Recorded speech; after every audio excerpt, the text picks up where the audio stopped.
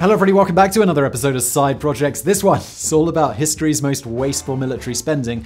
And I love wasteful military spending because often, I've got this channel, Side Projects, I've got mega projects. When the government starts wasting money on military stuff, it's always going to make for a good video. So let's jump into some of the greatest.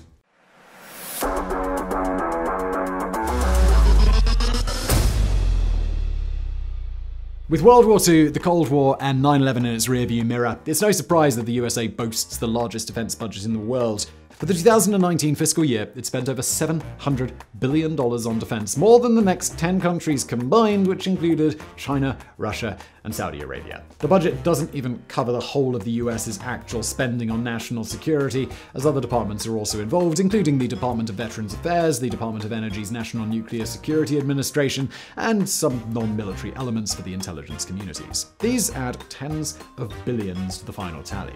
While not everything on this list comes from the United States, they are the biggest players in the game, and so have probably wasted as much money as the next 10 countries combined as well. Here are a few of the biggest, worst conceived, or just plain weird examples of wasted military spending.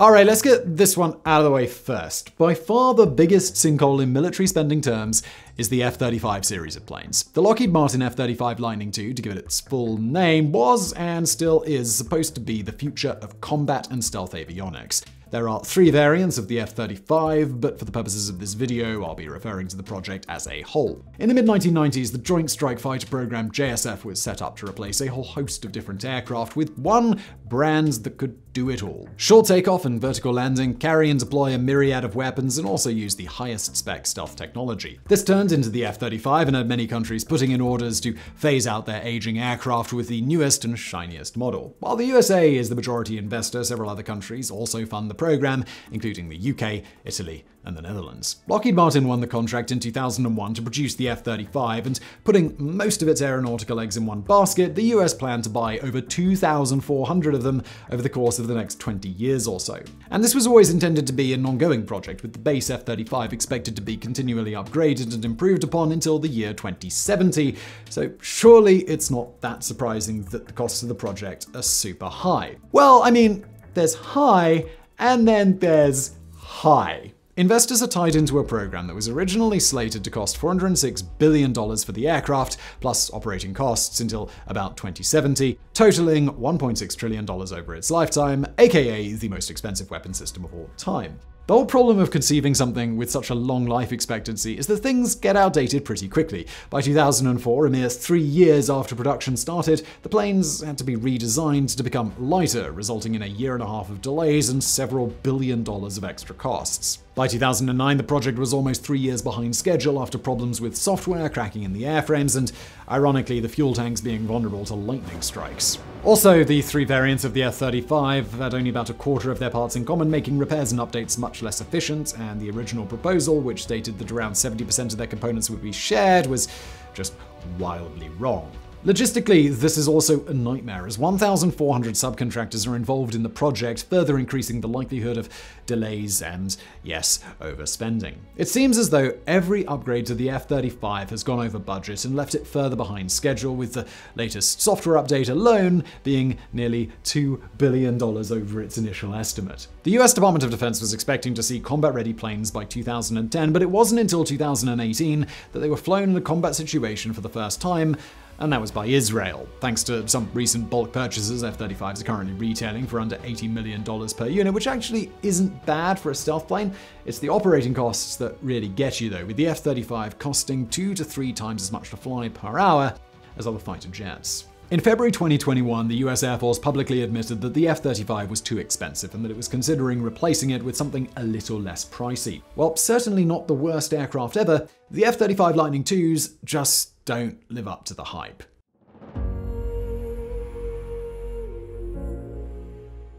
In March 1942, Adolf Hitler issued Directive 40, mandating that coastal defenses needed to be set up to stop the Allies from landing on beaches or otherwise invading Germany and its fortress Europe. This became the Atlantic Wall Project, to stretch from the top of Norway to France's border with Spain. Yep, over 2,000 miles, 3,200 kilometers of extra fortifications to include gun batteries, bomb-proof bunkers, and actual walls and fences. And Hitler wanted this completed by the following May. Germans may be known for efficiency, but even they weren't quite up to this challenge. The wall took over 2 years to complete, used over 17 million cubic meters of concrete, and enough steel to build 20,000 tanks. Even with the majority of the million workers being low-paid or not paid at all, the project still cost the Führer 3.7 billion Deutschmarks, which is the equivalent of over $200 billion today.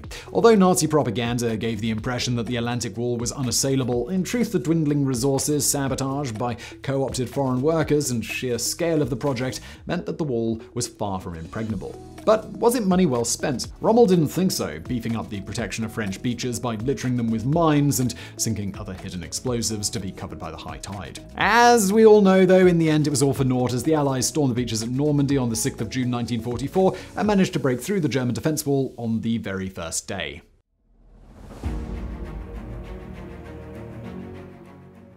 After dropping atomic bombs on Japan in 1945, the US started to think seriously about defending itself from a similar attack. At the time, the only way of bombing another country was to fly the bombs over and drop them from a plane. This would require a defense system capable of reaching and hitting potentially multiple fast-moving targets before they had a chance to drop their payloads. Enter Project Nike, which to summarize was a plan to shoot down planes carrying nuclear bombs and missiles using nuclear warheads over mainland America.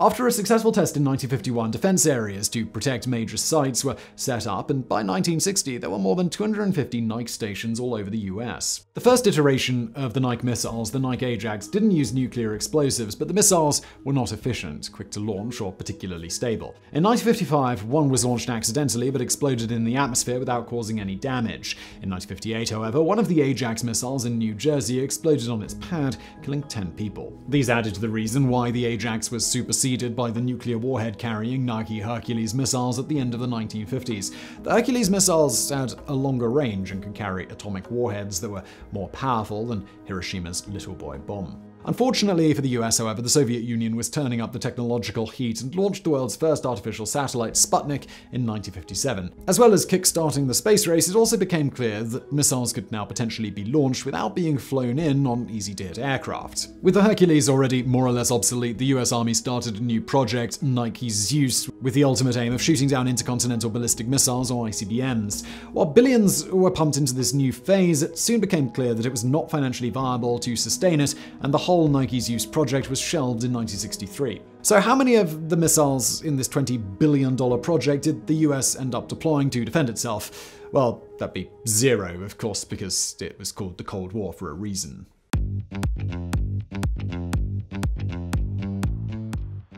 Have you heard of the US's missile-detecting blimps, or aerostats, that can stay aloft for a month at a time and blanket the country in a net of security? Or maybe you've heard of the Joint Land Attack Cruise Missile Defense Elevated Netted Sensor System, thankfully known as JLENS. No? Well, that's because the proposed project was effectively scrapped in 2017, leaving the US $2.6 billion lighter with practically nothing to show for it. In theory, having large tethered blimps 10,000 feet in the air, able to survey the ground and airspace for 340 miles in any direction and directly linked to military defense systems sounds like a pretty good idea. They would be cheaper than other aerial systems and provide greater coverage than ground systems. They would also be mobile and easy to set up anywhere. In practice, though, not so much. In 1998, Raytheon was given the contract to manufacture a prototype with an eye to trialing it for 3 years before full deployment. The initial contract was in the region of $290 million. After 9/11, the US government pulled out all the stops on homeland defense and in 2005 put in an order for 28 blimps with a bump of an extra $1.3 billion to Raytheon. It soon became apparent, however, that the JLENS system had issues. The blimps had to operate in pairs, each one with a different radar system. If one wasn't operational, the system was useless. Raytheon boasted about the 90-day constant surveillance capacity, but in testing, this never happened, with the blimps rarely able to stay aloft more than a few days or even hours in a row. During tests, the Pentagon testing team noted that the blimps were not able to reliably tell the difference between enemy and friendly targets and that their overall reliability was poor. The aerostats couldn't just bob around doing their own thing either. They needed a crew to keep an eye on them 24/7 and a crew of over 100 people per pair of blimps at that. This obviously had serious implications for the maneuverability and setup in battle zones and also required a lot of specialized knowledge that only the Raytheon employees had. To add insult to injury, in 2008 2010, a commercial blimp became untethered during strong winds and crashed into an early J-Lens aerostat, completely destroying the prototype that had cost an estimated $180 million to build. And in 2015, a blimp somehow broke free from the Maryland testing ground and floated 100 miles to Pennsylvania, with its dragging tether being 6,700 feet, taking out power lines as it went. There were also problems integrating the blimp's software with national defense systems, so it was no surprise that 19 years and $2.6 billion later, the funding for the program was slashed in the 2017 budget, and what was left of the blimps was put away, possibly to be used again in the future, but probably not.